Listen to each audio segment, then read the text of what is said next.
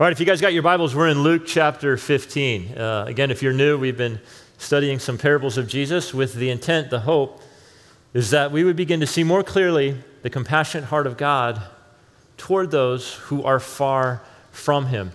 There's this crazy statistic. The longer one becomes a Christian, the more isolated he or she becomes. The more they withdraw from those who don't know God. And so if, as a church, we're going to continue to grow, and we're going to grow healthy, then we need to understand the very heart of Jesus, the heart of God for those who are far from him. Jesus himself gave us his own personal purpose statement. He said, Son of Man came to seek and to save that which is lost. So anybody who claims to have the heart of Jesus must be about this himself. So here's where we're at. We've been in Luke chapter 15. And it's here that Jesus gives three parables about three things that are lost. Lost sheep, a lost coin, and a lost son. Now it's this third parable that stuns the audience. Jesus is saying some things that have never been heard before. There's never been a story told like this. Kind of simple, very rich, very deep, profound in its meaning. Now, it's important for us to understand what prompts these stories. Why does Jesus tell these stories? What is it that motivates him? It's not like Jesus just walked around and said, oh, hey, I have something to tell you. I just thought of a story. Something just came to my mind. No, these parables come in response to circumstances that are happening around Jesus, things that are being said and done. And it's the exact same with the parable that we hear, that we'll read from this morning. Now, before we get into the text, I want to point your attention to the title of the sermon, because I just want to tip my hand in advance. The title of the sermon is The Prodigal Sons, plural. Not prodigal son. This third parable is well known as the prodigal son. But there's actually more than one lost child in this story. In the crowd, as Jesus is speaking, are those who believe they are so far from God, God could never reach them. All the things that I've done, all the things that I've said, the hurt, the pain, God could never reach someone like me. I'm just too far. I've removed myself too far. And then in the crowd, you have those who believe that they're so good, God has to accept them. There's more than one prodigal in this story. Now, I'm a fan of ancient biblical art. And one of Rembrandt's masterpieces, perhaps the one he's most famous for, is actually titled The Return of the Prodigal Son. I'm going to show it to you. I mentioned this last week in brief. Rembrandt just had this way. He was the master at capturing light, and with light, he would draw your attention to the subject he wanted you to see, to the things he wanted you to focus on. And so, of course, the three main characters in the story are there. You see the father with his hands on the son. The son is clearly there. His head is shaved, which, by the way, that would be sort of the common haircut for a prisoner back in the day. He's missing a shoe. His clothes are torn, but you see the hands of the Father. I'm told that in art, the most difficult thing to draw are human hands, and there's this tenderness of the human hands as they touch the prodigal son. And then you see the face on the right of the older son. Now, Rembrandt is interesting because he doesn't give you the details of the prodigal's face at all. His face is just kind of hidden. It's shadowed. It's buried in the father's lap. But you see well the face of the father. He lights that. And you also see very well the face of the individual on the right, who is the older son. And he's just kind of standing there with this posture and he's at a distance. Rembrandt understood the depth of this parable. There is more than one lost son. There's actually two, the younger and the older. Now, for the context, as we did last week, context is king. Let's understand what it is that moves Jesus to tell these stories about what is lost and then found. Luke chapter 15, verse 1 and 2. Now, the tax collectors and sinners were all drawing near to hear what Jesus has to say. And the Pharisees and the scribes, these are the religious leaders, they started grumbling, saying, "This man receives sinners and he eats with them," as we mentioned again last week. To eat with someone was a show of hospitality. It was to say, we're friends. So to the religious leaders, they're not having it. These people were unclean. They were impure. You had to get your junk together before you come to God. And Jesus is like, no, God accepts people right where they're at. And so, yes, these sinners and tax collectors are my friend. But he hears them grumbling. And he launches into these stories about what was lost and is now found. And each story ends in a specific way. It ends with a party. It ends with a celebration. Sheep is lost, it's found, there's rejoicing. Woman has 10 coins, loses one, she goes out, she's searching frantically, she's turning the house upside down, she finds the one coin, she celebrates, she rejoices. The prodigal son returns, and there's a party. Here's the point Jesus is making. You religious leaders, your response to my work and what God is doing through me here is very different than heaven's response. Heaven is rejoicing at what's happening, and you're complaining and you're grumbling. I have a story for you. Verse 11.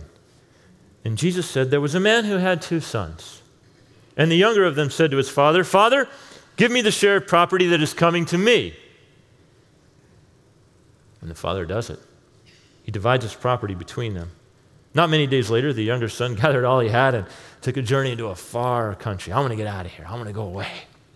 And there, he squandered his property in reckless living.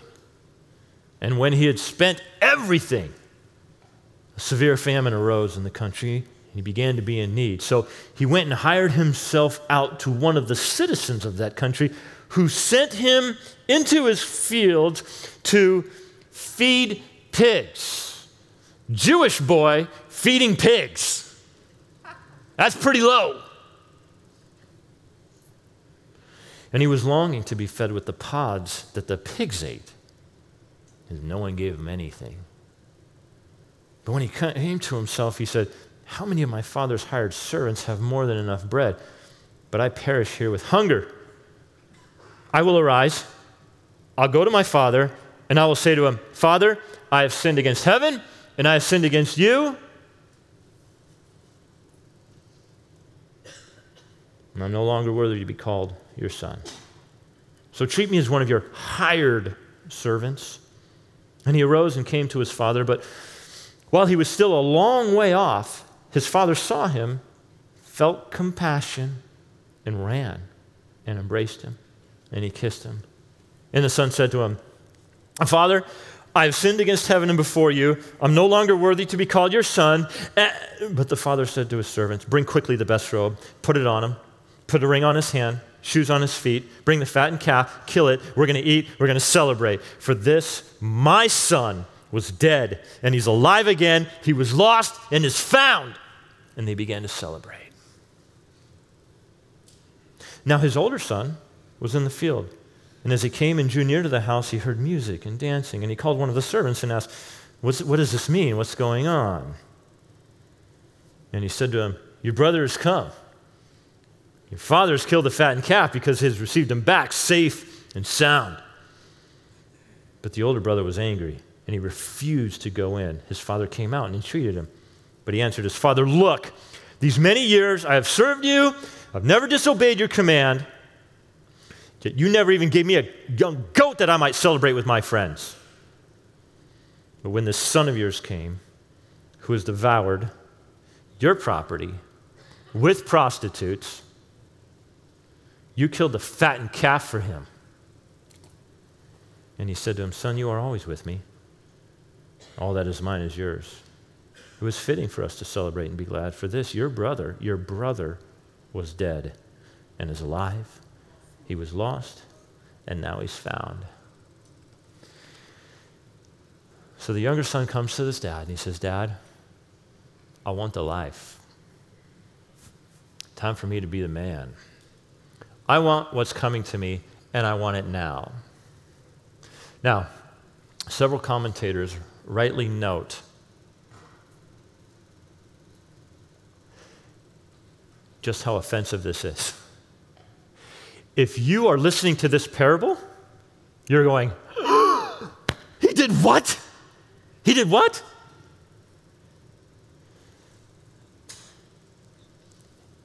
An inheritance wasn't received until dad died. So this is the equivalent of the son saying to his father, I want you dead. I want you dead so that what you have can be mine, and I want it now.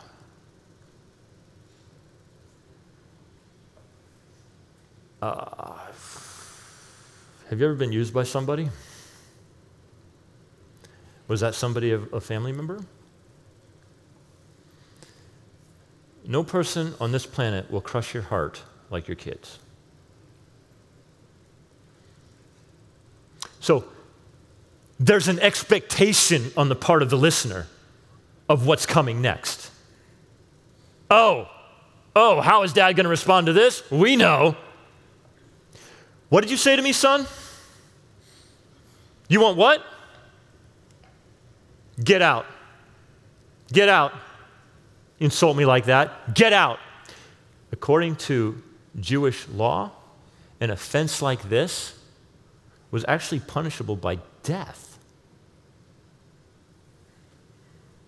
I mean, think about the brokenheartedness of the father. Having your child say to you, essentially, you're in my life so I can use you, die, and give me my stuff. But something unexpected happens, right? Because the text tells us that dad does it. And by the way, this is going to take some time, thought, and effort on the part of the father to give the son what he's asking for. In verse 12, the son says, Father, give me the share of property that is coming to me. See that word property? That's actually the Greek word bios, from which we get our English word biology. What is biology? Biology is the study of living things. He's saying, hey, Dad, give me my life. Give me my life. See, well, how does property come to be associated with life? It's very simple. Back in the day, your property, your land was everything. It was your social standing. You have land, you can feed your livestock. You have land, you can grow crops to feed your family, to sell. Your land was everything. Land was life. And so here's what Dad has to do. He has to sell 1/3 of all that he has. It's not like he's going to reach into the safe and grab a stack of money and say, all right, this is what's due you and your inheritance. Okay, all right. No, he has to take the time and the effort. And by the way, he has to suffer the personal insult and humiliation of making himself lower in everybody else's eyes. And he does it. This is an unheard of story. Tremendous emotional pain here. If you've ever had a wayward child, you know exactly what this is feeling. It's the pain of rejection. And when it is human nature, when hurt back. And sometimes it can be very difficult to withhold hurt from a child who has hurt you. But there's this amazing thing that happens. This father maintains closeness with his child. And he does so at great personal offense and personal sacrifice. Everybody wants this sense that the light is always on and the door is always unlocked and there's always a seat at the table for me. Because if there's ever a heart change, it takes courage to come back. It takes courage to say, I was wrong. I am sorry. But you know what makes it a lot easier? When you know that you're going to be welcomed back. If you know you're going to be welcomed back, it makes it much easier to step into that space and to return. You don't think the father knows that? So the son does what young men do. He goes out. The older son, he said, he's going to go out and he's going to have sex with the money. He's going to spend it on prostitutes, and apparently that's what happens. he has nothing left. He blows through it. And then to make matters worse, a famine hits. So when a famine hits, the price of food goes up, and you don't have any money to begin with, what are you going to do? What can you do? Hey, Jewish boy, I personally see this as somebody rubbing his face in it. Jewish boy, I got a job for the Jewish boy. Go feed those pigs. Right? Because to Jews, pigs were unclean animals. Go rub your face in it, boy. Feed them. And he does. And he's this low point, and the text says, he came to him himself. He came to himself. There's a moment of great self-awareness and honesty here. It's as if he says, what am I doing? What have I become? What have I lost? What have I gained? What do I have? The pigs eat better than I do. I can relate to this. You know, there is a plottable trajectory to life when you begin to pursue all those things that you think will bring you worldly pleasure. You know where you end up? What have I become? What have I become? Is this who I really am? And what I've learned is that brokenness is beautiful.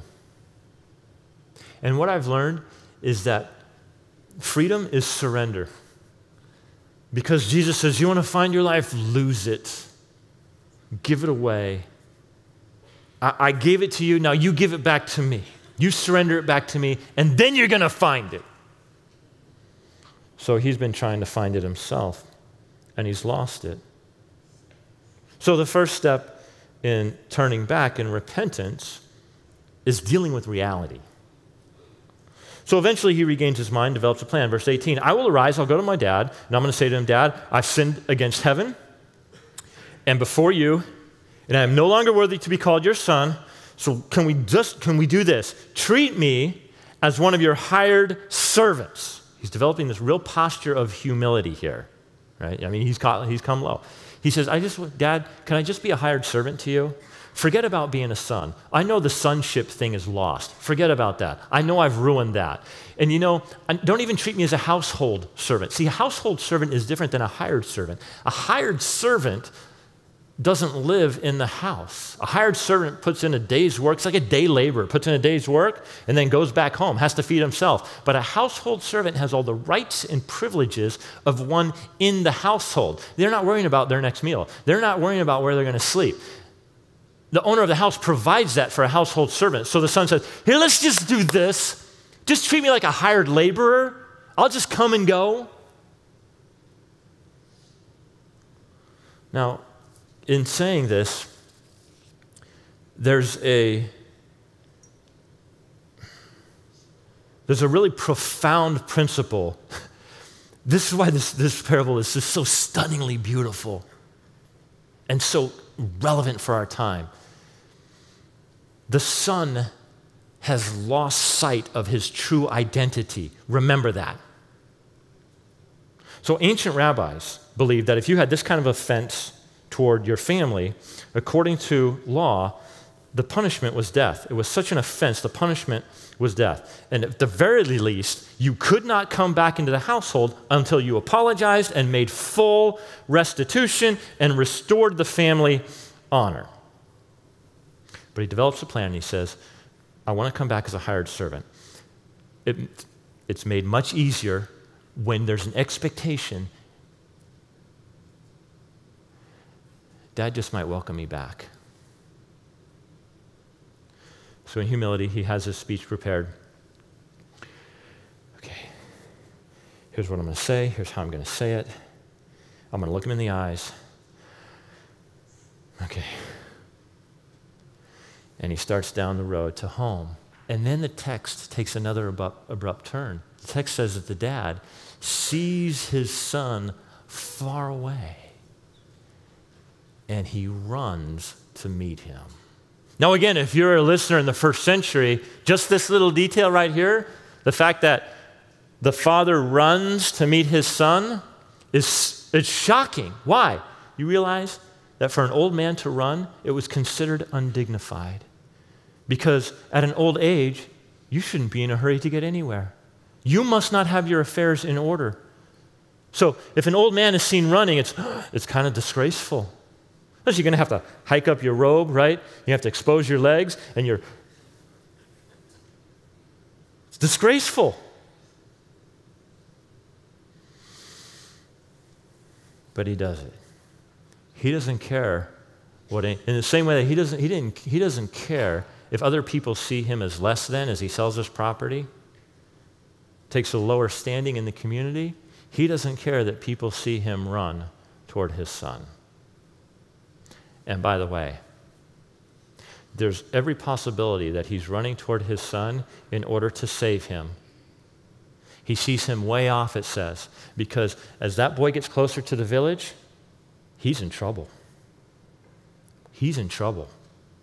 You could have people in that village that want to get revenge on behalf of that family.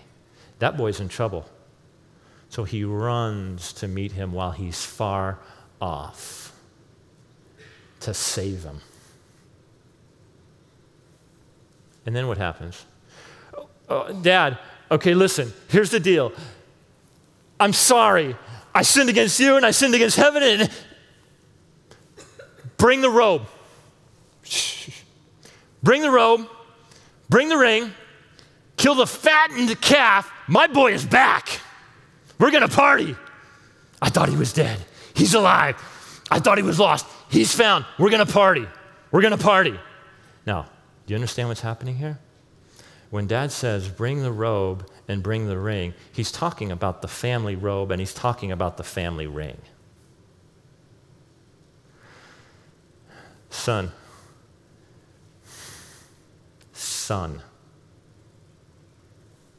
Not a hired servant, not a household servant. It's my boy. And right now, he doesn't have the appearance as if he is my boy. Because you see, he's missing the family ring. Go get it. Put it on his finger. Those rags he's wearing, that's not representative of this family. Go get the family robe. Put it on him. This is my son. Identity. He had lost his identity. Now, I want you to listen carefully, please, to what I'm about to say next.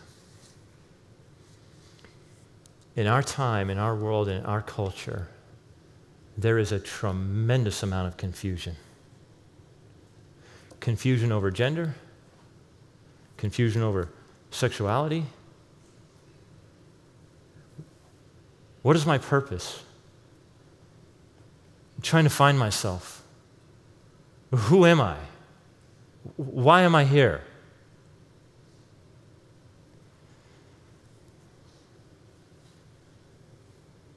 The further you remove yourself from the Father, the more you will be confused over your true identity. I'm going to say that again. The further you remove yourself from your Father, your Heavenly Father, the more confused you will be over who you are and what you are. This is why there is so much confusion in our world today. Because people are moving away from the one who created them, designed them, gave them purpose and meaning in life. And so in many ways, like the prodigal son, they're out and the trajectory is predictable, and they're trying to figure it out on their own, and there's confusion. But when there's movement closer to the Father, what happens? That true identity is restored. And Dad says, this is my boy. Don't forget who you are. The light is always on. The door is always open. There's always a place for you. Scene 1. Scene 2. The son is out in the field. He's working, a little sweat on his brow. Starts to head back home. And he hears music, he hears dancing, he's like, oh man, it sounds like there's a party going on. Man, smells like somebody's cooking some meat. You vegans and vegetarians will love to know that eating meat back in the day was a luxury. People didn't eat a lot of meat back then. But he's like, man, I smell something. I smell some meat cooking. This is a party. What's going on?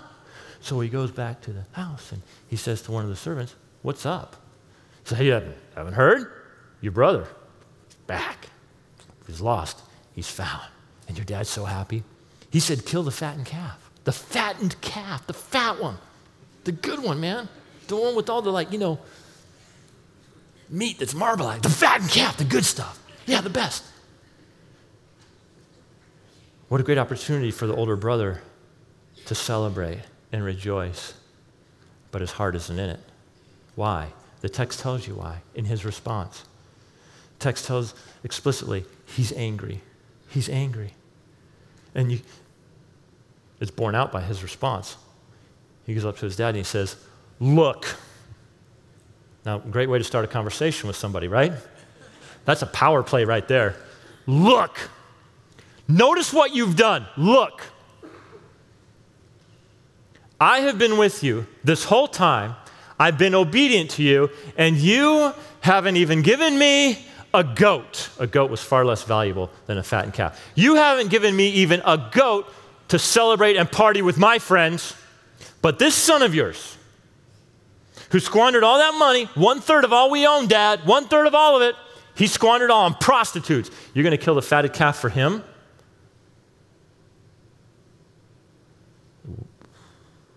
Okay.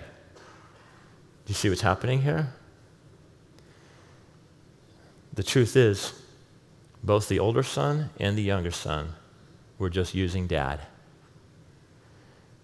The younger one did it through unrighteousness, by being bad, but the older one did it by being good.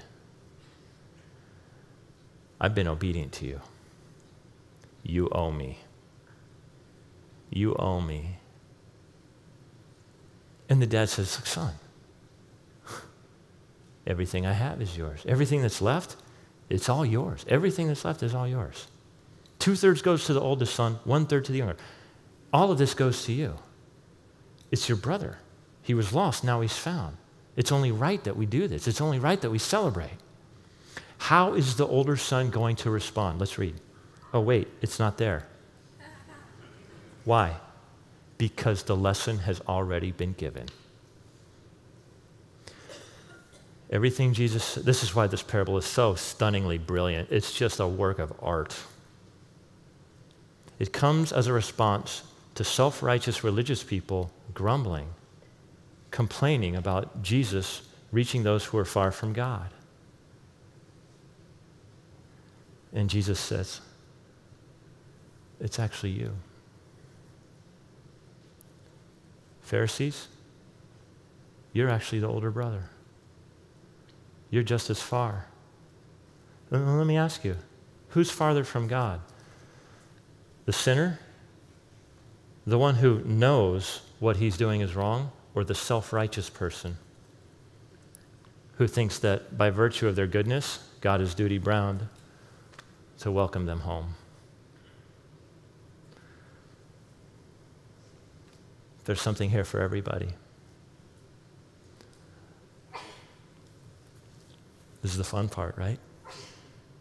Now it's your turn. Now, maybe you're here this morning and you're like, to be honest with you, I'm the lost one.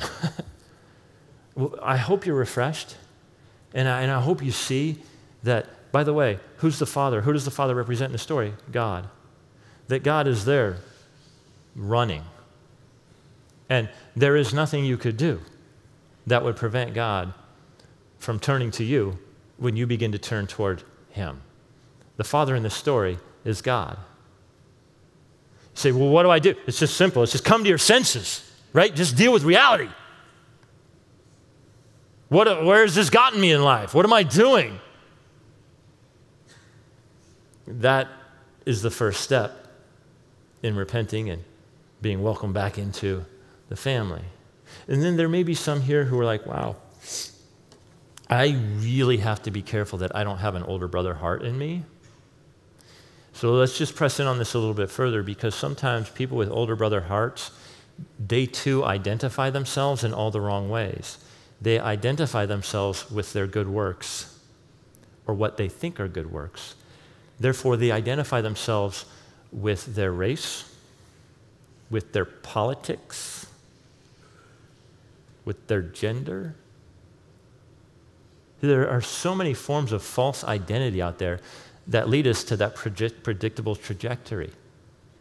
Meanwhile, we're moving further and further away from our true identity found in our Heavenly Father, sons and daughters. You find your identity there, you find your true meaning and purpose in life. So there's something in this one parable with just a few sentences for every single person on the planet. What is it for you? I told you at the beginning, my heart's desire as we work our way through these parables is simply this. If Illuminate Community Church is going to grow, we're going to grow healthy. And we grow healthy by adopting the heart of God toward those who are far from God. So last week, I said it, I'll say it again. Who is your one? Who is the one in your life that God has placed there? And you are on God's search and rescue team. That's an incredible amount of honor and dignity that he gives to you. And secondly, let's continue to pray that God would give us his heart for those who are far from him. So Father, that is our desire. And God, I pray that as we leave this place, you would continue to draw all people to yourself, the good and the bad. And for those who are in the room that don't know you, God, I pray that by the power of your Spirit, you would move them to come to their senses, drawing near to you.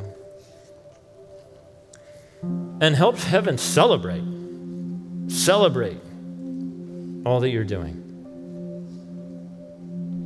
as your heart is affirmed when just even one turns around and heads back home.